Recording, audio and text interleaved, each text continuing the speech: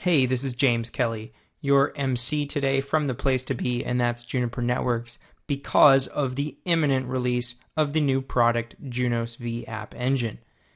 You've likely already heard about it in all the news, and if not, do yourself a favor right now, go to the JunosV App Engine page on juniper.net or Google for it, and at least watch the 2-minute overview video showing you how we've used the same kind of virtualization technology that powers the cloud and applied it to network application services. So your network apps can now run in VMs on JunosV App Engine and reap you the benefits of the cloud's scale elasticity and operational deployment simplicity. Of course, JunosV App Engine extends the Junos operating system as the Juniper application platform that made us famous for open software because of your ability to openly deploy apps that are created with a freely available API in the Junos SDK. So, what's in store in this demo? I've got an app that you might know. It's the open source network intrusion detection system called Snort. Okay, now normally if you wanted to deploy Snort as a network service, what would that look like? Well, something like this. It's another box to manage and all of the routes or the port mirroring as well through that traffic waypoint. The problem with this is if you start to deploy all your other network apps and your services like this too, well, guess what? It becomes an operational nightmare.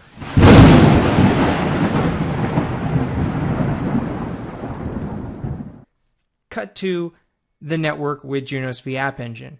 Your network app services deployed in the chassis or outside them, like on this Juniper VSC series x86 based device, are managed through the Junos OS. In this case, let's assume right from this MX, or even from Junos Space orchestrating a larger picture of the network. In short, you simplify your deployment with integrated VM and routing management, and you can change it and scale it with any kind of agility that you need. Now, I've got a couple pictures here to help you understand what you're about to see in the screencast demo. First, here you see the basic setup blown up to show how traffic flows in a bit more software detail. Like the blue boxes here, show you the app components you can build with the Junos SDK embedded in Junos OS, or in remote virtual environments hosted on JunosV App Engine. Next, here you can see specifically what we used to quickly integrate some of Snort into the Junos platform. We built a few user interface extensions so we can provision Snort's port scan attack detection abilities through the user interface. Now, Snort will use the Junos SDK's remote APIs to be notified about the configuration changes we can make to this new part of the config, and read in those changes to enable detection of port scan attacks. More fascinating, though, is that we enhanced Snort's code so that when it does detect such an attack, which I'm going to simulate in the demo here in just a second, Snort will use the remote APIs to install a Junos ephemeral firewall filter to block all the attacker's traffic. So it doesn't just flag that kind of traffic or log it in some sort of Snort log, but now the router will actually drop the attacker's traffic right on the internet-facing interface. So the attack is completely toast, and the attack traffic isn't going to impact the LAN or the access network or using up any of Snort's processing time neither. By the way, the deal with all these APIs I'm mentioning is that they work ephemerally and very quickly, bypassing the Junos configuration steps and acting to directly control Junos features. Alright, so to kick off the demo, I've launched a command here already called show version. In my left-hand shell window here of the 3 different ones, I've got a router, an attacker, and a host. And the show version output from my router named Woodstock, which is MX480, outputs the list of all of the different software packages that are installed in the Junos bundle, except for the last 3 here, These ones are non-standard, they're not included in the Junos bundle, one being the JunosV App Engine base operating system itself, which will get downloaded to the VSE compute node and run there. It'll do all of the VMM integrated with Junos, download the VM images packages, and start those up as virtual machines. That's all completely integrated into Junos. And then I've actually got my application as well, which is my port scan detection add-on to Snort, if you will. I've shortened port scan detector to just PSD here. And I've got two packages, one actually being the user interface extensions, which live on the routing engine of this Junos node, and the other which is the VM image, which will get downloaded into the JunosV App Engine on my VSC series and start up there as a VM. Alright, so I've got a few interesting commands here I can poke through to show you some of the different functionality in action, I suppose.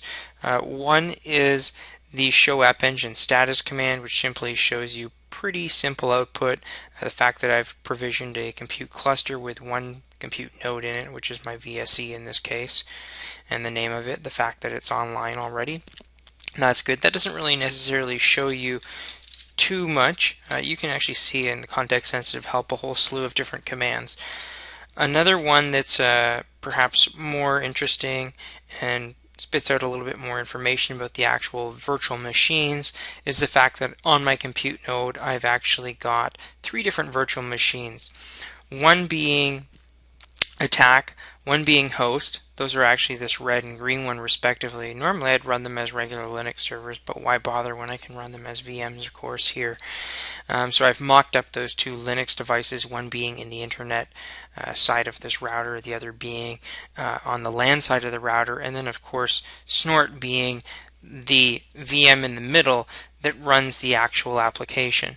And if I pull up, for example, this base UI for Snort, which happens to be running in there, I've got one of the IP addresses for the management instance of Snort up in my URL there for that. And you can see that so far of the different kinds of alerts that it's detected, it hasn't really found anything because I haven't put too much traffic through things. Certainly no attack traffic, and the port scan traffic, which we'll see later go up and generate an alert, is currently 0. If I jump over to my attacker here, you can see that if I do try some ping reachability tests, for example, from supposedly the internet, that's the attacker, to the host, it's working, and vice versa, from the host to the attacker, or from the LAN to the internet, in other words, that's also working. So everything's working pretty well, as it should right now. And I've got some configuration, of course, to provision the App Engine stanza. If I was to jump into the configuration mode of Junos here, I could show you some of that. I don't want to spend a lot of time because I want to keep the demo fairly quick, but just to point out where that actually is, it lives under the Show Services App Engine. So under the Services App Engine stanza is where you'll find all of that. You can see I've got a compute cluster named Woodstock CC1 provision there. I've got a compute node. In this case, I've actually used soft bridges instead of the VTD of actual mapping an IO physical interface into a virtual one. I've got these soft bridges, which allow me a lot more flexibility with less performance. If I go down a little bit further, you can actually see the configuration for the VMs under virtual machines. And in this case, I've got one VM called Snort, and you need to tell it what image to run. I'm running the PSD VE image that corresponds to that package that I actually had up above, and I've even specified on which compute node to run it. So you can imagine this is all standard virtual machine management functionality as you'd expect to find in, say, something like vCenter from VMware or OpenStack or whatnot, but it's all integrated into Junos so that you can easily provision the compute nodes for your network functions that you've now got the ability to run elastically on JunosV App Engine on a cluster of VSEs. You can integrate all of your VMM directly through Junos if you choose to, in addition, of course, to the actual application and all of the integration of that, which brings me to another part that's interesting of the configuration, which is actually the integration of the configuration application specific provisioning. That's kind of a mouthful there. Let me just show you. So if I go to show port scan detector, that's actually the little tiny bit of user interface that I've created for Snort. All it does is it turns on the ability for Snort to detect port scan attacks, and specifically it detects them on a specific IP address. So it only monitors one IP address. Imagine there's a whole prefix there, perhaps. In this case, I know that my host that I'm going to be attacking is actually that IP address. So it's only going to watch that one. And I need to specify an internet-facing interface on which the firewall filter that will eventually block the attack traffic and therefore the attacker's IP as well and his future traffic.